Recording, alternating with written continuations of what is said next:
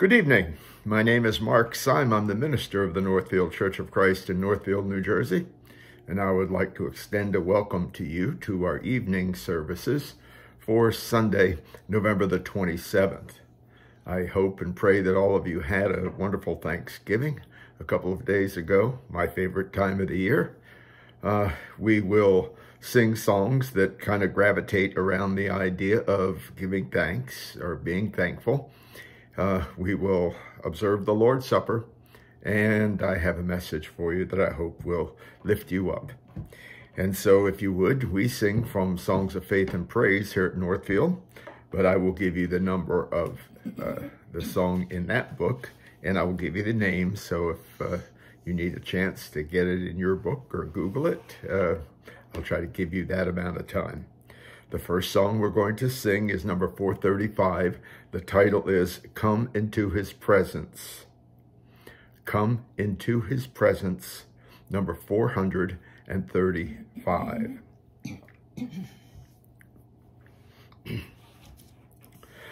Come into his presence with thanksgiving in your heart and give him praise, and give him praise. Come into his presence with thanksgiving in your heart, your voices raise, your voices raise. Give glory and honor and power unto him, Jesus, the name above all names. And if you would turn to number 729, I remember as a young person always singing this song around Thanksgiving time. So it's been around for a long time. My date at the bottom of it says 1844. I guess that's a pretty long time. The title of this song is Come, Ye Thankful People Come. Come, ye thankful people come. We will sing verses 1, 2, and 4. 1, 2, and 4 of Come Ye Thankful People Come, number 729. Come, ye thankful people, come, raise the song of harvest home. All is safely gathered in, ere the winter storms begin. God our Maker doth provide for our wants to be supplied. Come to God's own temple, come, raise the song of harvest home.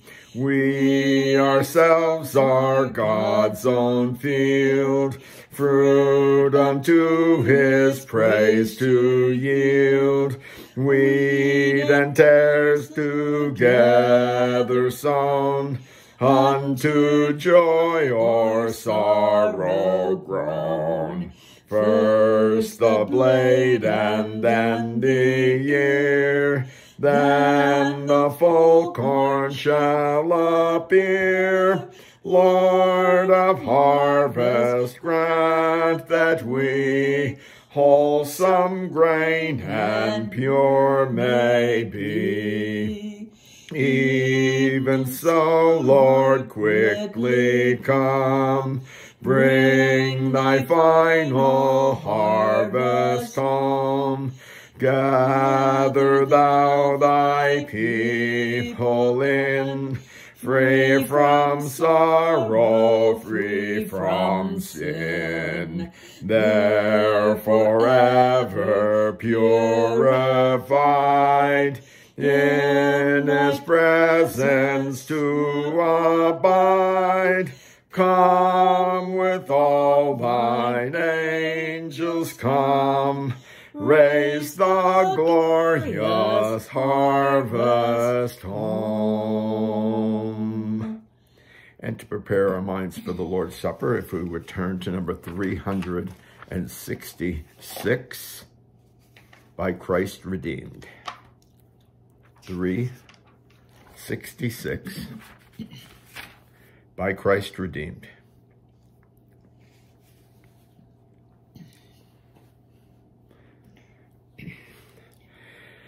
By Christ redeemed, in Christ restored, we keep the supper of the Word, and show the death of our dear Lord, until he come. His body given in our stead is seen in this memorial bread. And as we drink, we see the blood until he come. And thus that dark betrayal night, with the last advent we unite, by one bright chain of loving right, until he come. The song very well describes what gathering about the Lord's table means. It means that we are redeemed. We are redeemed. And because of that, we keep the Holy Supper of the Lord. We gather about his table in understanding that Jesus gave himself up.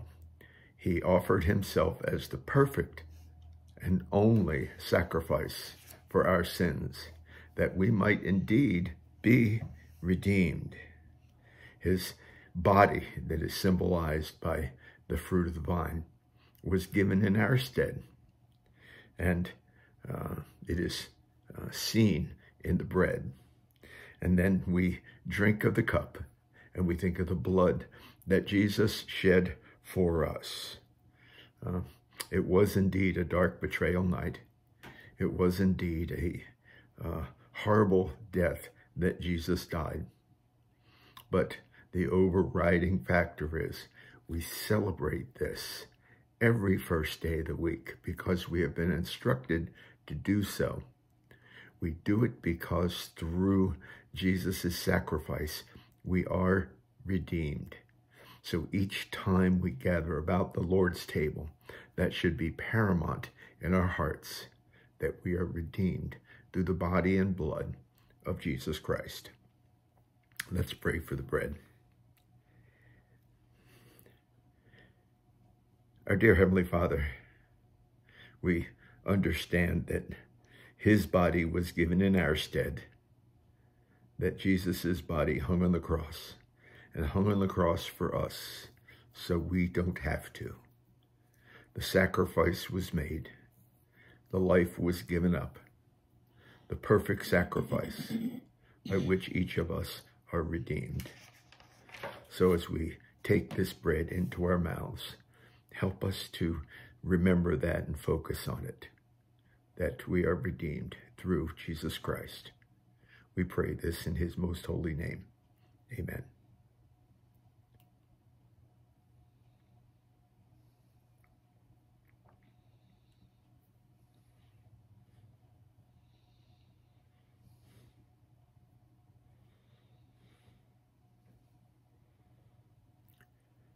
Let's pray for the fruit of the vine.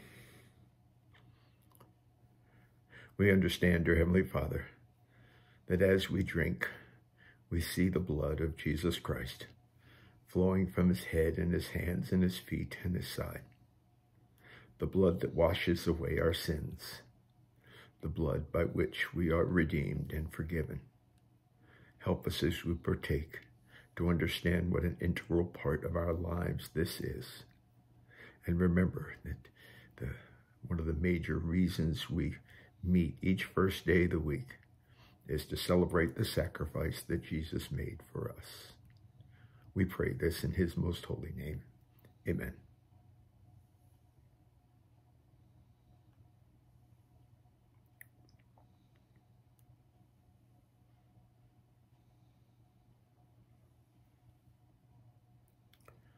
We have finished the Lord's Supper, but we are also instructed on the first day of the week to lay by in store and give back to the Lord. In 2 Corinthians chapter 9, we have some very, very important things written about our giving and the attitude about our giving. It's an attitude of gratitude. It's an attitude of understanding that we have the privilege to give back to the Lord because we are blessed. And at a time that the world focuses on Thanksgiving, we understand how much we have to be thankful for. And we can give back to the Lord so that others may come to know you. Others may be helped and aided by our church here in Northfield. Let's pray for the giving. Help us, dear Heavenly Father, to give with an open heart and a cheerful heart. Help us to give with gratitude. Help the stewards of this church to utilize the money that are gathered to further your work here in this part of the world. Help us that we might help other people that are less fortunate than we are. Continue to bless us. Continue to help us to be thankful for all things. We pray this in his most holy name. Amen. The last song we're going to sing is number 68. Again, fitting in with the season. Give Thanks is the title of the song. Number 68, Give Thanks. Give thanks with a grateful heart. Give thanks to the Holy One. Give thanks because he's given Jesus Christ, his Son. Give thanks with a grateful heart. Give thanks to the Holy One. Give thanks because he's given Jesus Christ, his Son. And now let the weak say, I am strong. Let the poor say, I am rich, because of what the Lord has done for us.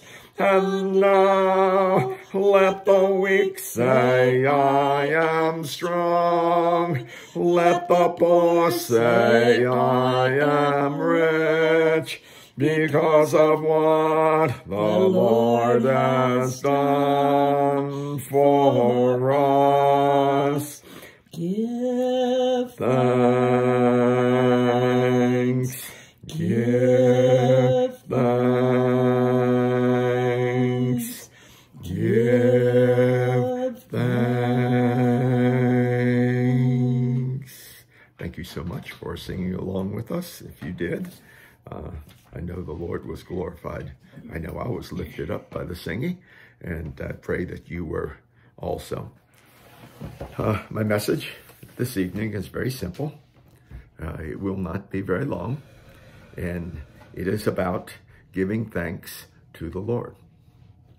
I started this morning, this evening, I'm sorry, by saying, I hope you had a wonderful and blessed Thanksgiving. My family and I certainly did. We had Thanksgiving at our daughter's home. All three of Jane and my children were there. Our grandchildren were there. Our grandchildren's other grandparents were there. And a good friend of ours came along with us. I think we had 12 or 13 around the Thanksgiving table. And it was a wondrous time. It was a time when we reflected, as a time that as we were all together, we realized as family, we had so much to give thanks for. And I know that I certainly was probably tearful several different times, knowing that all three of our children are within about an hour and a half of us, and that is just a wonderful blessing for us. I would like us to look at the 92nd Psalm this evening. Psalm 92. And it starts right where it ought to, as far as this lesson is concerned. It said, "It is good to give thanks to the Lord, to sing praises to your holy name, O Most High, to declare your loving kindness in the morning and your faithfulness by night."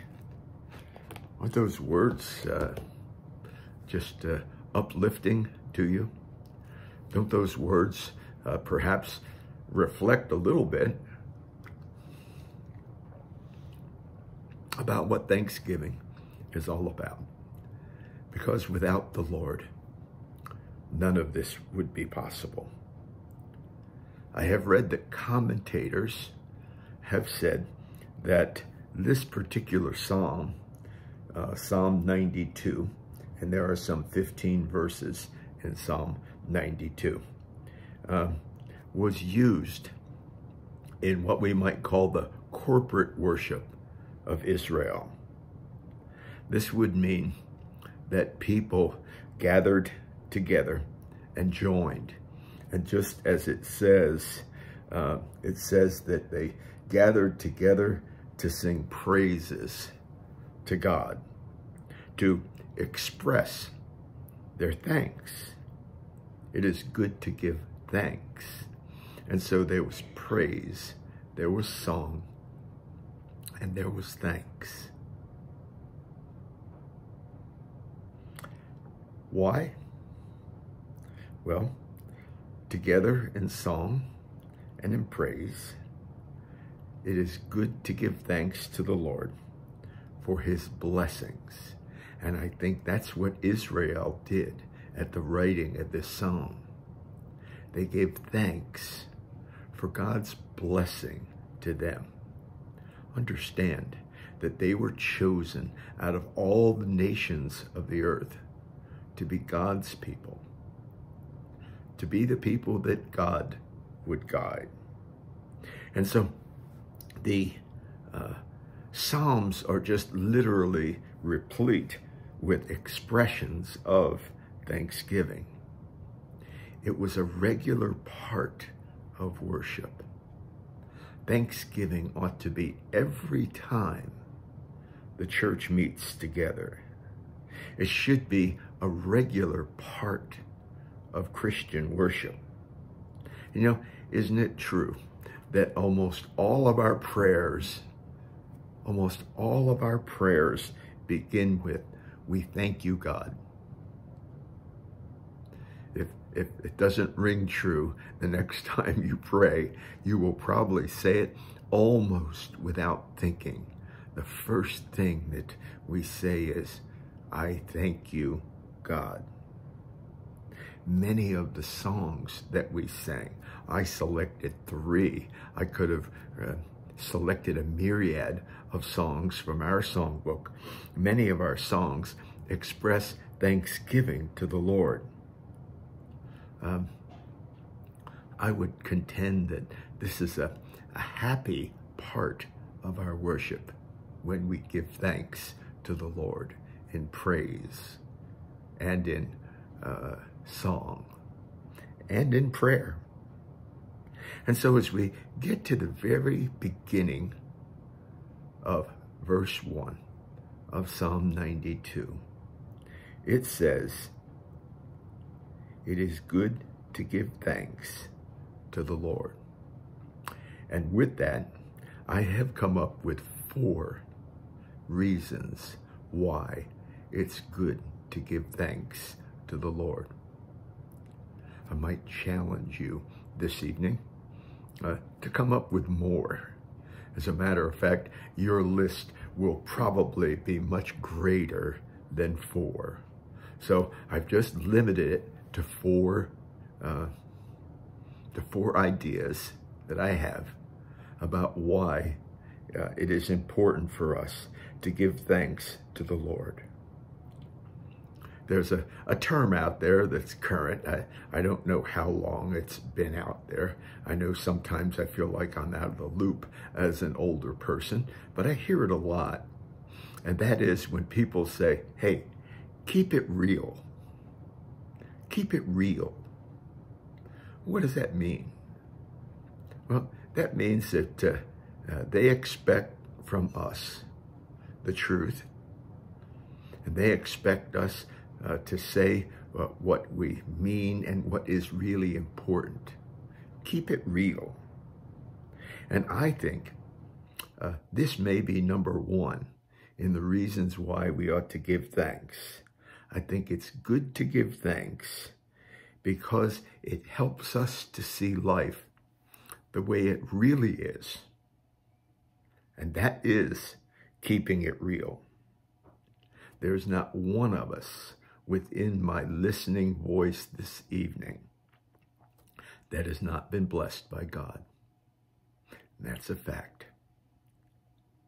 No one can truly say that there's absolutely nothing in this world that I have to be thankful for.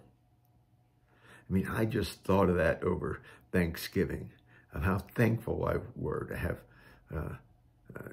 that Jane and I have 3 happy, successful children. It gives joy to my heart, and I'm so thankful for that. You know, giving thanks helps us to focus on the positive parts of life. You know, there's a song out there that says, you know, to emphasize the positive and eliminate the negative. It's the glass half full attitude. You know, we all have had problems. We've all had hardships. We've all gotten sick. We've all had people close to us who have gotten sick. We've all lost loved ones. We've all lost friends. Life is not without hardship. But on the other side of the scale, there are the blessings of life. I think of the great blessing that we have, that God has promised a home for us in heaven when this life is done.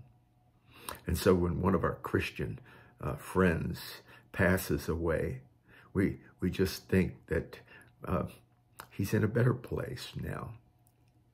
He or she's in a better place because they've given their life to the Lord. And we give thanks for that. That's why often, and in my profession, I preach funerals. That's why very often people want funerals to be celebrations of people's lives. You know, by the time the funeral comes around, people have grieved. Now they want celebration. They want to be lifted up. And so first, giving thanks helps us to focus on life as it really is. Second, it's good to give thanks. And sometimes we overlook this, and it's something that we have to really think about. We give thanks because good things done for us should never go unnoticed. As parents, we taught our children to say thank you. We know the magic words, the please and the thank you words. Thank you. This phrase should be the magic phrase. Even after we are older, it's not just a child thing. It's something that should flow with us for the entirety of our lives. The magic term, thank you. We ought to be willing to give credit where credit is indeed due. It means we recognize those who, who have given to us, and we appreciate it. whether it's a kind word, a kind thought, keeping them in your prayers, a note, a phone call, a text. All of these things are ways that we give thanks, and that it should never, ever go unnoticed. Parents love to hear thanks. Friends and fellow workers need it too. Our brothers and sisters in Christ need it too. Most of all, I believe, our Heavenly Father needs to hear it from his children. That's us. Going back to the Psalm, it's good to give thanks to the Lord. Third, it's good to give thanks to the Lord, and pardon me for getting corny here, because it sweetens our hearts. It rids the heart of pride. Let's face it, all of us have some sense of pride within us. Now, by the way, pride isn't always wrong. I take pride in being a Christian. You know, we take pride in giving to others. We take pride in understanding that we have brothers and sisters in the Lord that are walking down the same path that we're walking down. A proud person, now taking pride to the negative side, very often never notices the things that are done for him. A compliment can be brushed aside like a fly that is annoying to us. A compliment can be just brushed aside easily and quickly. But thanks and thanksgiving lets us realize that we're loved and that we mean something to someone else. How beautiful is that? How sweet that is in our life. How does that turn our lives around? To realize that we're loved and that we mean something to someone else. And think of it. How special is that in our relationship with God and Jesus Christ? That's why the psalmist said, it is good to give thanks to the Lord. It puts all the pride aside and says, thank you, Lord. Thank you for this life that I have, and thank you for the blessings of this life I have. And we look around us, we see what people have done for us, and think of how much we must mean to God. Because God has prepared a place for us to live with him eternally. And fourth on my list is it's good to give thanks because it literally lifts our spirits. You know, to me, it's amazing how good one feels when we realize that love has been expressed to us and what has been given to us, and that we are returning this by looking that person and saying, thank you. You know, when someone compliments us, we ought to not say, oh yeah, well, I am that. When someone compliments us, we ought to thank them because it came, hopefully, from their hearts. What a thrill it is to see the glow in the face of someone that we have surprised with some sort of gift. And then we feel the warmth when one says, thank you very much. Magic words. You know, we are about to move from Thanksgiving, and the time shortens each year, it seems, to Christmas. As we drive around our neighborhoods, we see that the Christmas lights and the Christmas scenes are all going up. And Christmas is supposed to be about a time that we give thanks for God sending Jesus into the world to us. And you know, Jesus received those gifts. And I think it is through that at Christmas time, we give gifts to one another. They are supposed to be expressions to others that they mean something to us. They are not obligatory. We give them because the people that we give them to mean something to us. And so as we transition from giving thanks at Thanksgiving, we get at Christmas time to give thanks again. We think about the wonderful gift of Jesus Christ that God blessed us with. And if we take it full circle, we just participated in the Lord's Supper a few moments ago to the ultimate sacrifice that Jesus made for us. And we have to give thanks for that because we realize that through it, that we are indeed redeemed. God is so wise. And I think that he looks for us to try to gain wisdom in our hearts.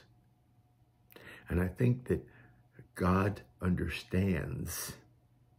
Matter of fact, I know that God understands that the giving of thanks would bless both the giver and the receiver. And it's something that we must have in our hearts. And so as we think of the Thanksgiving season, maybe we ought to imprint Psalm chapter 92, verses 1 and 2 on our hearts. And just at the very beginning, where it said it is good to give thanks to the Lord. All of our blessings flow through our God. Our redemption flows through the sacrifice that Jesus made for each one of us. And we should wake up each morning with thanks on our heart. We should put our heads on the pillows at night with thanks in our heart. If there's any ending to this message, it would be, let's always give thanks. With that, I just pray that all of you have come to the Lord, that you have made God a part of your life. And if you have not, we know that if you've read and you've understood and you've been told what it takes to become a child of God, a Christian, that it takes confession and repentance and baptism, then this is your invitation to come this evening. If you haven't taken Jesus into your life, we are at your beck and call. If you need to confess, repent, and be baptized, we will help you in any way that we can. Let's all pray together. Our God and Heavenly Father, we're grateful for the sacrifice that you made for us in giving your Son, that Jesus was willing to leave your right hand and come down to earth. We're so grateful for his teachings. We're so grateful for the master teacher that he was. Bless us and help us to be appreciative of all that we have. Help us to be appreciative in the words of Psalm 92, that it is good to give thanks to the Lord. Continue to bless us through the evening. Help us to have you always on our hearts, and help us to be thankful as children of God. Continue to bless us. Continue to be with us. We pray this prayer in Jesus' most holy name. Amen. Please stay safe, and may God bless you all.